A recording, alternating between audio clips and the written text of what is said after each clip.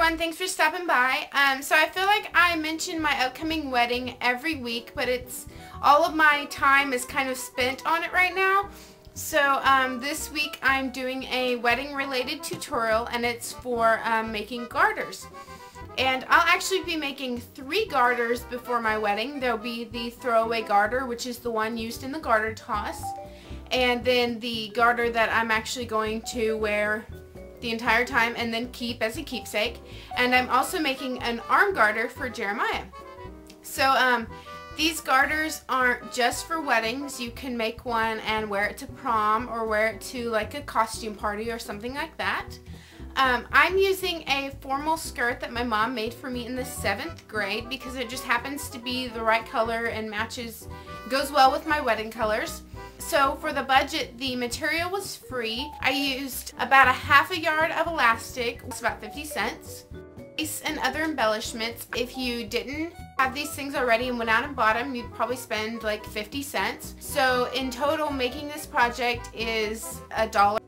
The materials you'll need is fabric, elastic, a measuring tape, straight pins, lace and other embellishments, thread, scissors, and it's useful to have a rotary cutter and a rotary mat and ruler, an iron, and of course your sewing machine.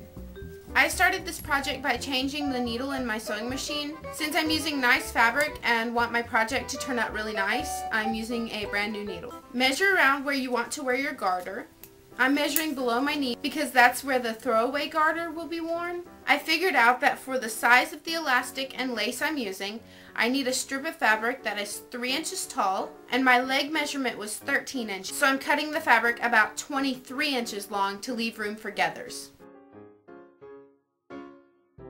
Once you've cut your strip, fold it in half right sides together and pin.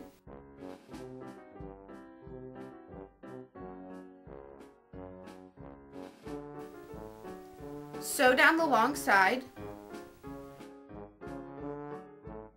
Turn right side out and iron.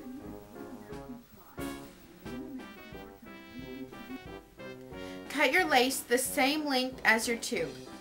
Mine is really wide, so I'm cutting it in half.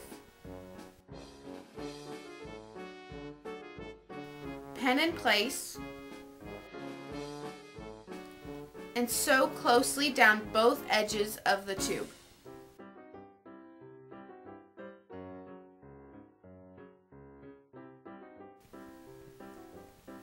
Cut your elastic to fit where you want to wear your garter. I think mine is about 11 or 11.5 inches. Then feed through the casing. Pin the elastic ends so they are even with the ends of the casing. Sew to hold the elastic in place.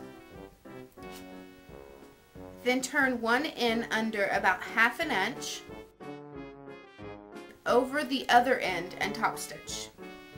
You can embellish your garter or wear it as is.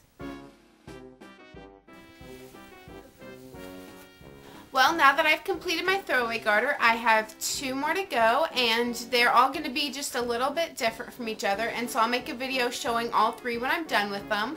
And please don't forget that I'm having the YouTube yard sale on my other channel, and come back next week for another Whitney Sews video. Bye!